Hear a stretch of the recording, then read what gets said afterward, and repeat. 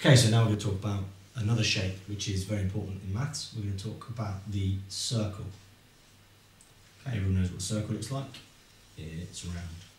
Okay, so there's our circle. Right, a few things. We call the point, the length from the centre of the circle to the edge, the radius. Okay, and we call the distance right the way across the centre of the circle, going through the middle, can go through any way. We call that the diameter. Okay, the distance all the way around the edge of the circle we call the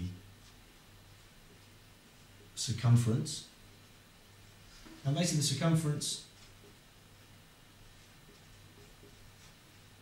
is essentially the perimeter of the circle. Now,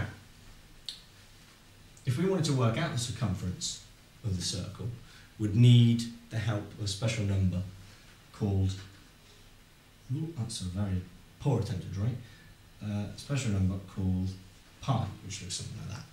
Now, pi is a decimal that goes on forever.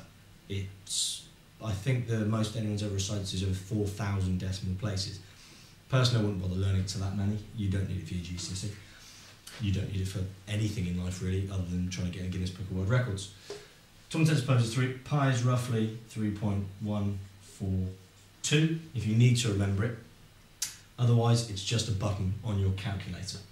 And we need to use it to work out the circumference of a circle and also the area of a circle.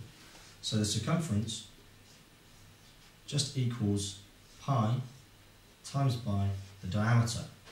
And because the diameter just equals twice the radius, we can also say that the circumference is 2 times pi times r.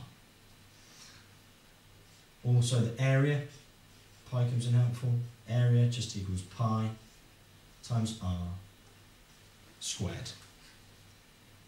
Okay, so let's say we had our circle here had a radius of 5 centimetres. Okay, that's going to mean its diameter is 10 centimetres.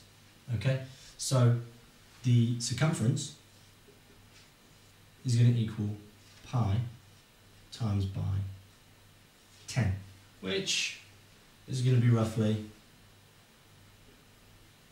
31.4 centimetres. Okay, the area is going to equal pi times r squared. Now r is 5, so r squared is 25. So pi times 25, which I will need a calculator for. Find the pi button on your calculator. You'll often find you need to press second function first.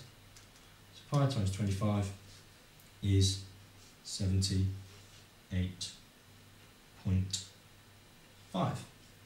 Remember that's centimetres squared because that's the area. Okay, so that's the basics with a circle. That's the radius, the diameter, the circumference, and the area. How to calculate all of those. Let's look at some other different things about the circle as well.